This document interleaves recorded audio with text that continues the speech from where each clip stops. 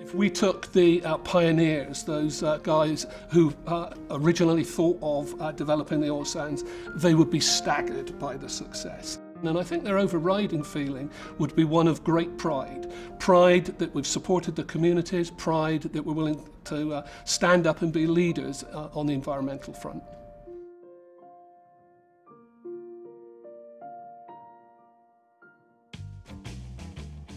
Fort McMurray was a quiet settlement and gateway to the north in the early 1950s, when a much-anticipated Government of Alberta report confirmed the surrounding oil sands deposits could be developed at a marginal profit. And so in 1953, Sun Oil acquired an oil sands lease and established Great Canadian Oil Sands Company, GCOS. Construction of a test plant began in 1963. By 1964, construction was underway to build a plant that would produce 31,500 barrels of oil per day. With a whopping price tag of $240 million, it was at the time the largest single private investment in the country, and also the biggest gamble in Canadian history. At the outset of this undertaking, I told our stockholders that unless projects of this character were periodically challenged and solved, our organization would become soft and eventually useless. When I started, there was nothing running in the plant. We had to commission the first river water lines, the instrument air system, all the utilities. Everybody trained how to start that plant out and how to operate it for 6 months before we actually touched anything. In those early days, the industry was a leap of faith.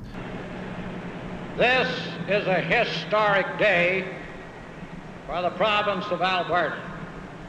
It is fitting that we gathered here today should dedicate this plant not merely to the production of oil, but to the continual progress and enrichment of mankind. I now declare this great Canadian oil sands complex to be officially open.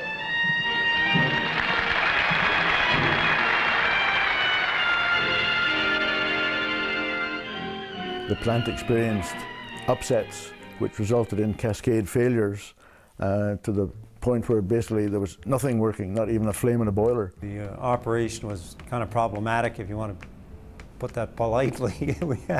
we had lots of challenges. We quit counting after about 80 power failures, and we froze that whole plant up badly once, and it took us 6 months to get it back up on its feet. Winning oil from oil sands is hard work. There's no substitute. It wasn't what I would call an ordeal, but it was just a new experience that nobody had a map for. Talking to the retirees, the pioneers of our business, the thing that catches me is their never say never attitude. There was lots of opportunity for them to throw their hands in the air and give up and say, you know, this is for somebody else, but they stuck with it.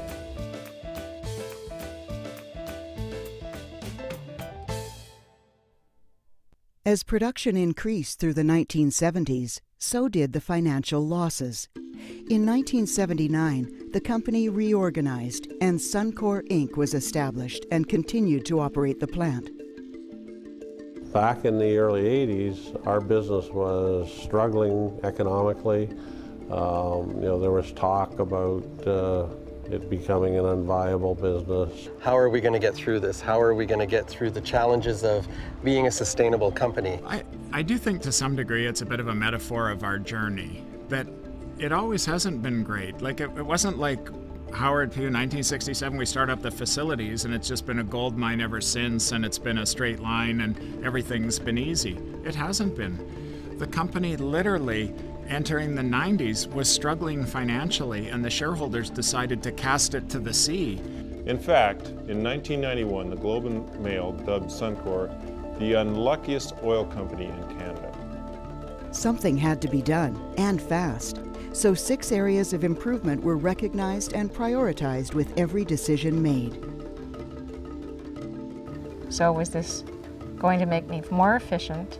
Was going to be better quality for the customer? Was it environmentally sound? Did it fit with the community needs? Did it make the employees feel like their needs about safety and safe awareness and managing the risks in the business, feel more confident about our ability to deliver and so on, that we would actually move all fronts forward. And that's exactly what we did. But it was a we thing, and that was what was so exciting. And we had so many things to fix. We could only get better. It was a transformative change. Costs were cut by $4 to $5 per barrel. Revenue increased while improving operations on all fronts. So it's incredible how an idea and a passionate person that decided to make a difference created this whole industry that we all commit our time and energies to.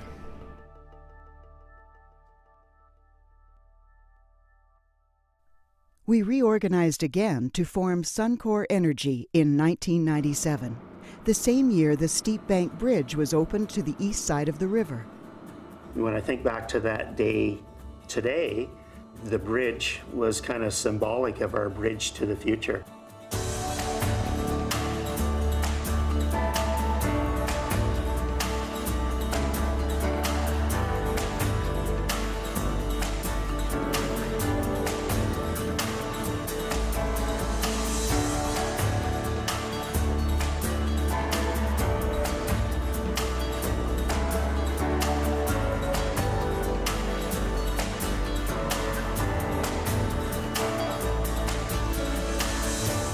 Always kind of offended by being a footnote in the global views of energy and oil specifically. And then we emerged into prominence, and I think as Steve Williams says, sometimes you got to be careful what you ask for. This transformation brought us to the world stage and the scrutiny of the world to Suncor.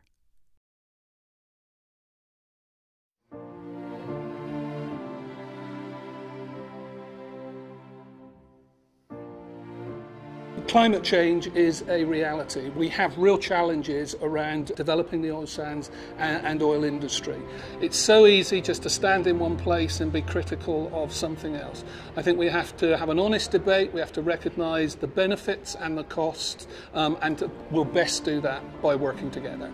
We do have to recognise that there are alternative viewpoints and diversity of thought that exist externally that make us better. It's a changing world right now. There's a lot of challenges out there. We're in the energy business, and there's a lot of negative connotations to that out there in the world.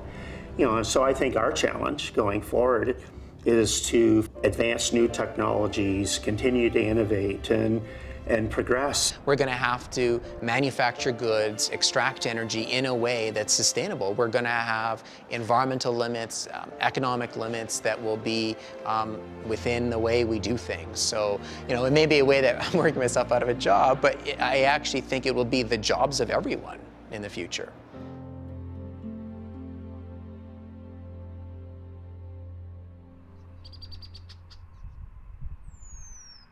Technology and innovation has been our hallmark for success, allowing us to pursue sustainability while lessening our environmental footprint.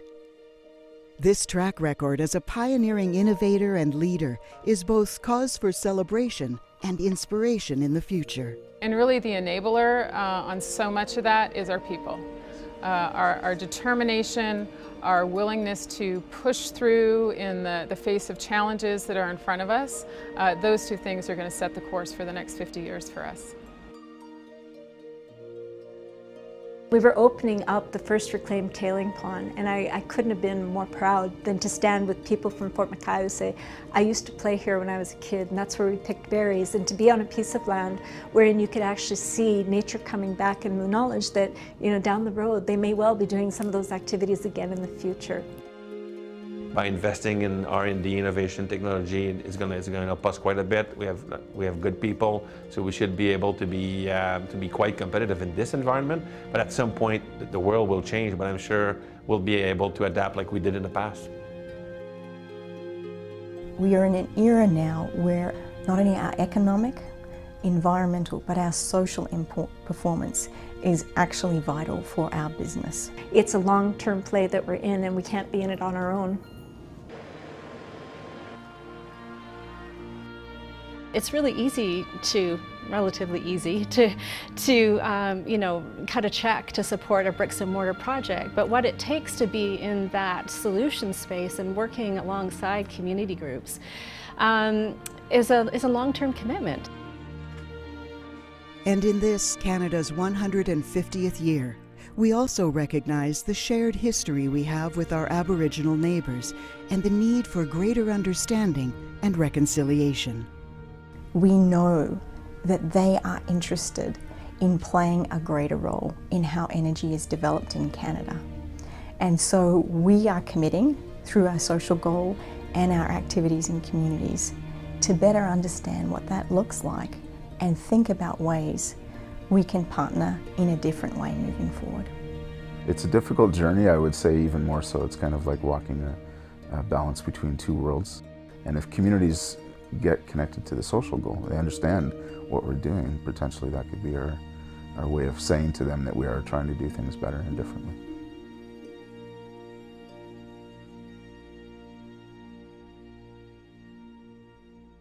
Suncor's greatest asset is its people.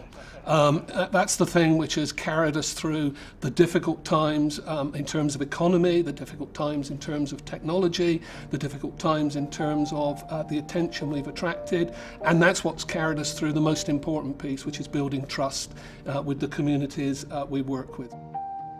Suncor it's the lifeblood, I think, of a lot of the economic activity in the region, and even when our economics are challenged, Suncor remains at the table willing to proceed.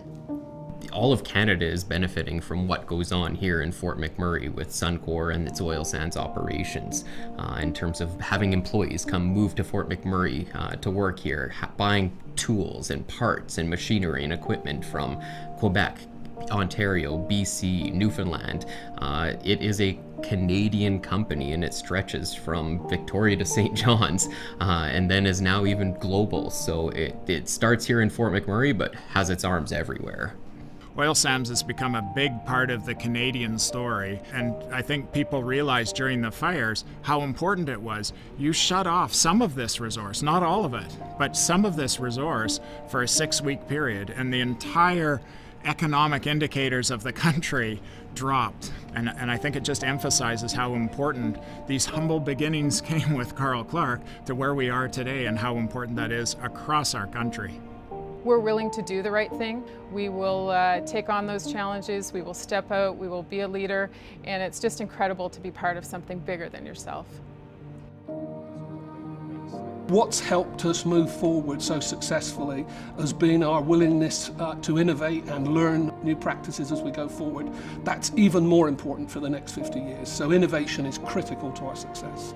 As long as there continues to be a demand for the things that we're producing, our obligation is to do that as safely as possible and as environmentally sensitive as possible.